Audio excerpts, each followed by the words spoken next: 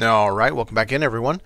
So, today, flower pots. You're thinking, but we have all these. Why are you doing all these? Because all these are the same 6 plants over and over and over again. And actually, if you do the little ones, it's only 4 plants. But it's the same exact 6 plants in every different pot. Which, do not misunderstand me. Thank you, keengames, for putting these in the game. I am happy to have them.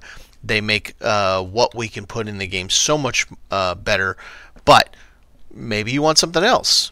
So today I'm going to show you the absurdly easy way to plant these.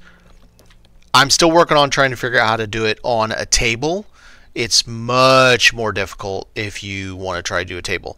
But doing it on a surface, stone, wood, something like that, a shelf that you built, not a shelf you place on the wall, a shelf you built, is actually very, very easy.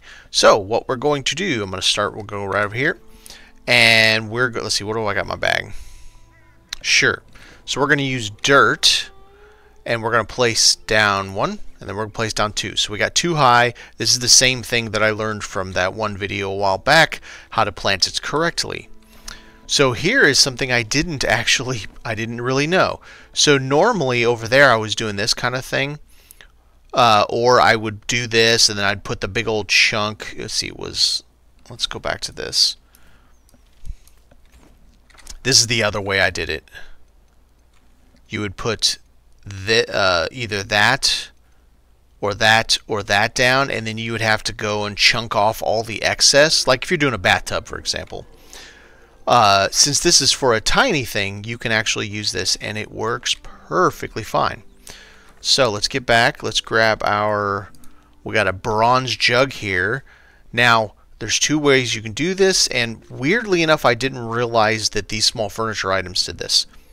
Put snapping on, it will put it perfectly, like exactly perfectly where you need it. Then we're going to go, let's do this beet, for example. With snapping still on, it plants it perfect. You don't have to sit there and fudge with it. Like with snapping off, you're kind of like, oh, let me get it just right. No, I don't like it there. No, it's not there. It's not good. Oh, I don't like it. Put snapping on. Bam, done. And then the very last thing that you do, we're going to hit Y 1 time. That's it. Now, word of caution. You need to stay logged in on this save for at least a little while after doing this. If I immediately log out and go to let's say I go to my public resource world because I want to grab more seeds because, oh man, that was really cool, let's go do a whole bunch of things, and I come back, that's going to disappear. I didn't sit here and count the seconds, how long you have to stay on, but just stay on for a little bit. Now, there's a problem too. This beet seedling, you can see, is not going to have this problem. Saffron isn't too bad. I mean, it's clearly coming out of the pot itself. But, like, look at the Arola. I don't know that word. You've got the strawberries here. Look at all the roots coming out. Or you've got this is the tin pot, and look how the mushrooms are hovering.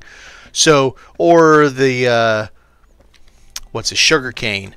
One of the stems is coming out perfectly. The other 2 are just hovering out of the back, and then you got all of the roots sticking out. So there are still problems doing it. Even this one, this is a pot or a pail. That's the metal pail, and then this one over here is one of these actual pots. I use this potbelly pot over here, and it still sticks out.